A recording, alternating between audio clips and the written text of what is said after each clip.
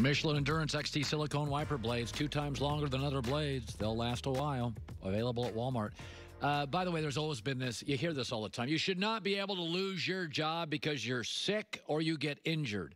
Well, in pro sports, you can lose your job for both. Now, maybe at your place of work, there are regulations, state regulations, that you can't lose your job being sick. But in pro sports, you can lose your job being sick, and you can lose it getting hurt, so don't get hurt. We say this all the time. One of the great things about Brett Favre and Eli Manning and Dak Prescott, they're durable. They never get hurt. You can absolutely lose your job as a pro athlete if you get dinged up and somebody comes in and they're way better. Because it's not about sportsmanship. It's about winning. And Justin Herbert's going to start now for the Chargers. We knew it was going to happen. It's happened faster than we thought. Josh Rosen got 13 starts. Dwayne Haskins, 11. This is the world we live in now. There's dynamic young quarterbacks. When they come out, they sling it. They look good. You're going to get replaced. Tyrod Taylor was going to get replaced. Everybody knew that. We just didn't think it would be happening this fast. So I feel bad for Tyrod. But this pro sports, you can lose your job when you're hurt. Do everything you can to have your body in great shape. Tom Brady has practiced for years how to get sacked because he knows he can be replaced if he gets hurt. And he's getting older, and the older he gets, the more likely it is going to get replaced, and that's the reality of it. Albert Breer is now joining us, lead reporter, Monday morning quarterback. You know, it was interesting last night when I looked at the Buccaneers. The troubling part to me was not Tom Brady forgetting what down it was. It was they had 11 penalties, and they couldn't protect Brady. And that's been Tampa Bay's story for a decade. They're loosey-goosey. They're never buttoned up. And I felt like Tom was getting frustrated with something he never dealt with in New England, which was lack of discipline. That was my takeaway last night. Yours? Yeah, and I think you saw that in the opener, too. I mean, it's been masked the last 3 weeks because they won those 3 games. But, in the opener, you saw, miscues on special teams. You saw the defense jumping off sides on a 4th and short, so those existed in the Buccaneers' other loss as well. And, I think that because the margin for error was so much smaller last night with Mike Evans hobbled, with Chris Godwin out, O.J. Howard obviously now out for the season, they have to have a tighter operation right now because the personnel on hand isn't quite as good as it was the last few weeks. And, I'm telling you, Colin, this is something I had my radar up for from the beginning.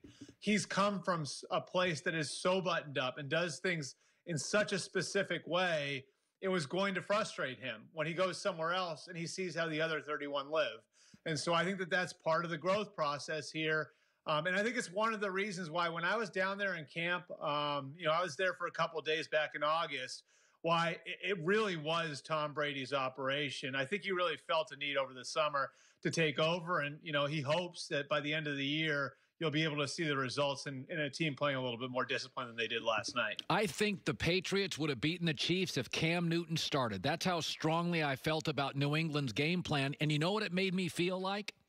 It made me feel like New England's going to be too good to get one of these top quarterbacks. They're going to win too many games this year. Yep. And they're not going to do as Stidham and Hoyer, I can tell you that. You know what it made me think? Cam Newton's going to get a contract extension for a year or two with New England. I really felt that after watching that game. Am I nuts? No. And I think that they look at him as somebody who could be a future answer for them. If I'm them, I go and try to take care of him now because I think I can get a discount, and I don't want to be put in a position where I've got to franchise tag him. But either way, I think you look at it and say they sign him for 3 or 4 years, Colin, right?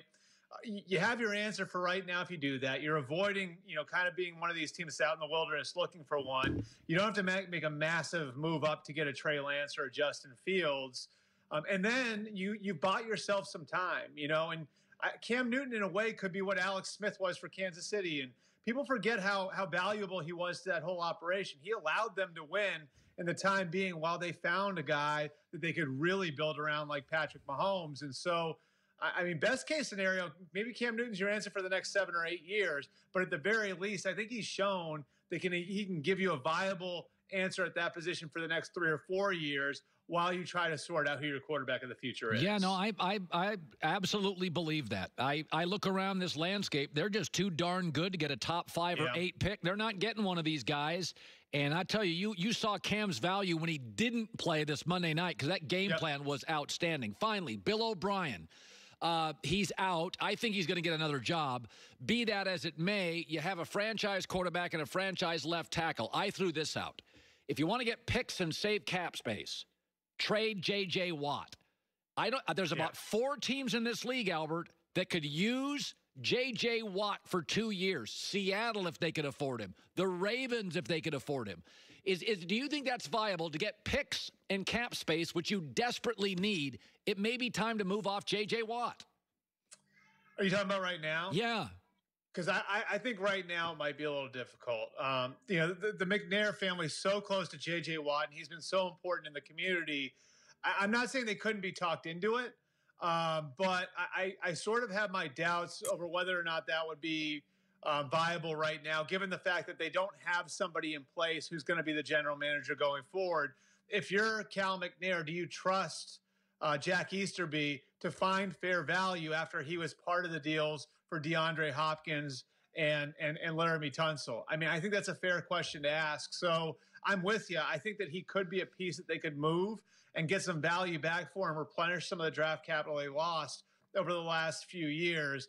I just think that, in all likelihood, the smart play here, at least as far as Cal McNair would see it, is to wait until you have a new head coach and GM in place to help you make that decision. By the way, a minute left. Who do you think's the leader in the clubhouse to get that gig? I mean, I know Josh McDaniels and Nick Caserio's names have come up. They've got close relationships with Jack Easterby. Easterby was actually going to go to Indianapolis with Josh in 2018. And then Easterby tried to get Nick to come to Houston before the Patriots blocked it in 2019. That relationship's there. I don't know that those two guys would take that shot. They've waited so long just to be in a position where they might be reporting to Jack Easterby. And I'm going to give you the one name that I think is a little obvious, but I'll give you a little nugget of information with that. Everybody's talking about Dabo Swinney, right? And everybody connects Easterby to the Patriots. Dabo Swinney has a very close relationship with Jack Easterby. So I would not be surprised if one of Jack Easterby's first calls during this search is down to Dabo Swinney, who, of course, is Deshaun Watson's college coach, either to try to get him to come there or at least get some advice on how to handle this search. And so that strong relationship there between Dabo Swinney and Jack Easterby, I would not undersell that one. Wow, that's interesting. Senior NFL reporter, Monday morning quarterback, Albert Breer, late notice today. Thanks, buddy, for stopping by. Thanks, Colin. So I didn't know that. That's interesting. College coaches, there's about 7 or 8 jobs you get, and you just stay there and win a bunch of games. Like Lincoln Riley. You're going to win in most normal seasons. You're going to face 1 to 2 teams max that you don't have an overwhelming talent advantage. It's a comfortable life if you're at Oklahoma, Alabama, Clemson, Ohio State. Very few things surprise me anymore, but I would really be surprised if Dabo left Clemson right now. There's a lot going on in the world. And also, you can stay at Clemson for a long time. You can go to the Texans and be out in 3 years. He's also got a young quarterback from L.A. that he recruited that they say is maybe in Trevor Lawrence's talent level. So, it's not like the cupboard's bare. Dabo Swinney has a great freshman quarterback after Trevor Lawrence. They say he's the quarterback of the future. Hour 3 next.